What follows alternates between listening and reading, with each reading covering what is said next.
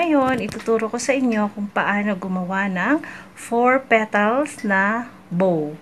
Like, pwedeng-pwede ito kapag magre-regalo kayo, for Christmas, for any occasions, or anything na gusto ninyong magkaroon ng bow. So, kailangan natin ng ribbon, of course. Anything na gusto ninyong gawin. Like tie, ribbons, laces, ganyan. So, for today, gagawin ko ang ribbon. So, I have this one. Meron siyang two-sided. So, isang shiny at isang hindi shiny. Para malaman nyo kung paano ko siya gagawin. Para mas madali ninyong magets. So, example, ito yung ating box.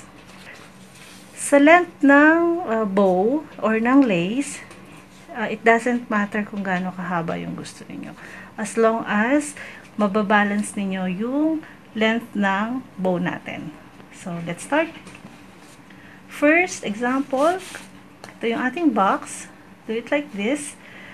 I-measure ninyo kung gaano kahaba yung tail ng bow na gusto ninyo. Like this one. So, gusto ko ganyan yung kahaba yung tail niya. Like, pag ginupit ko to, this will be the length.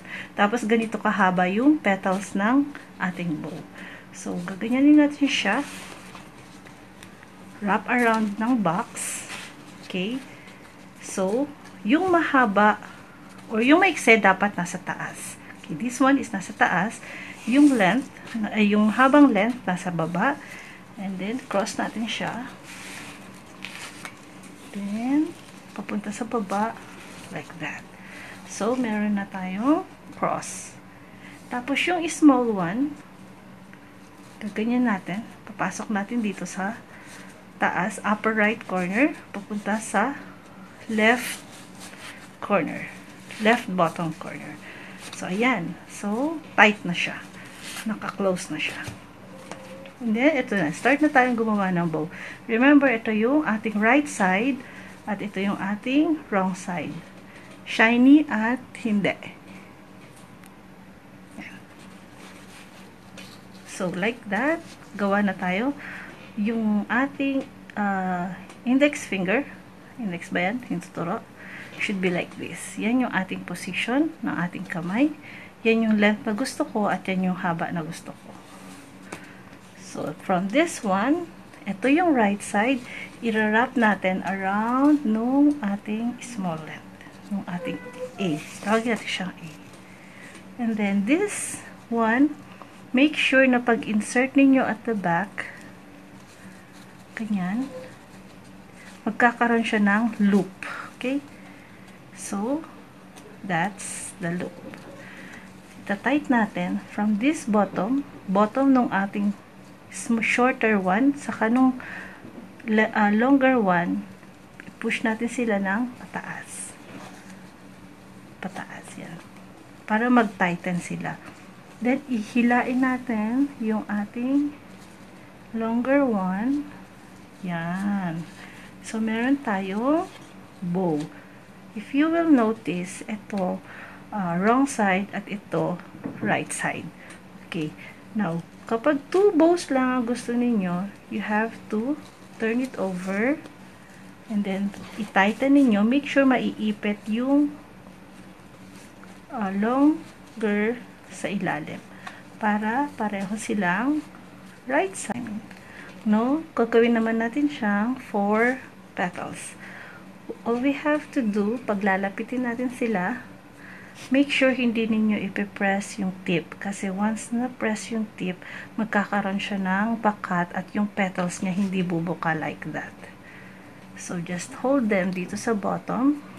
Tapos, itong kanina na wrong side, turn over natin like that hanggang dun sa dulo. Tapos, fold natin, gawa tayo ng loop, kapantay nung dalawang nauna. And then, again, ito-turn over natin. Kailangan, magiging wrong side naman to. Kasi, i-insert natin siya papunta dito sa labas. You will see my hole dito. Yan yung hole. Okay? So, turn over. Then, yung tip lang ng konti lang, insert natin papunta doon.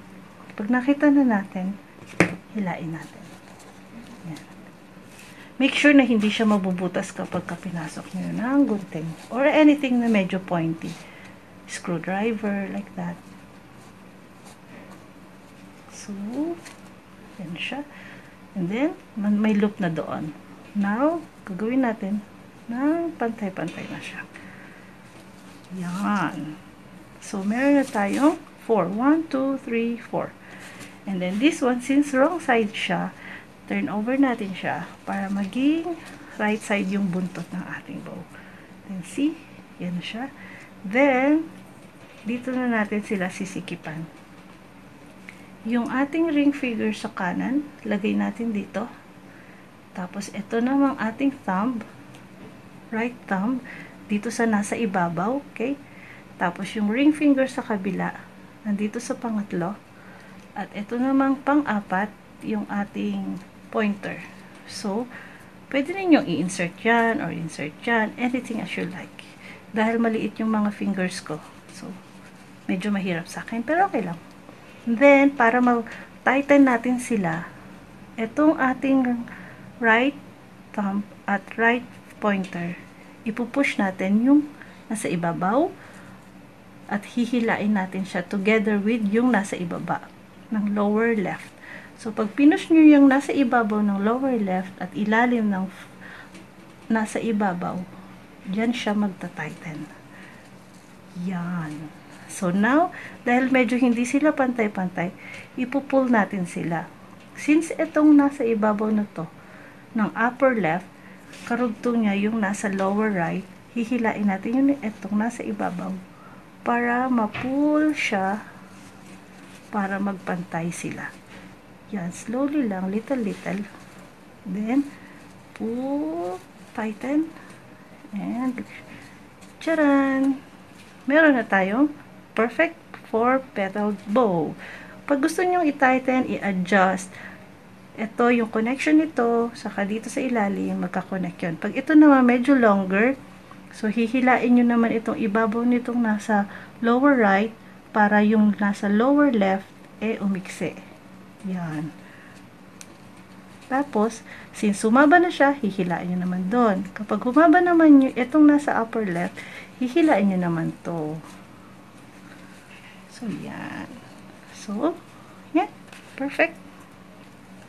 Using nyo yung petals, then, we'll cut them out. Para pantay sila. Pagsamahin natin.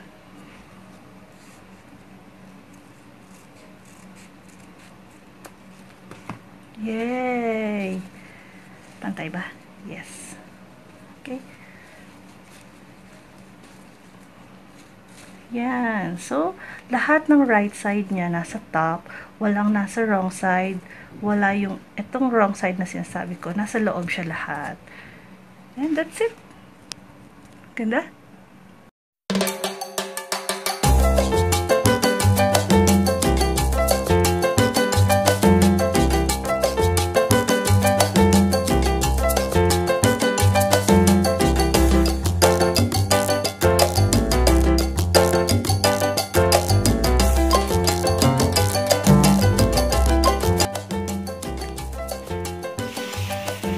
Thank you guys for watching.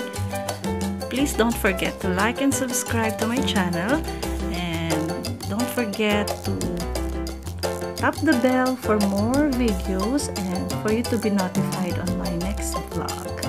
Thank you guys for watching. Have a nice day.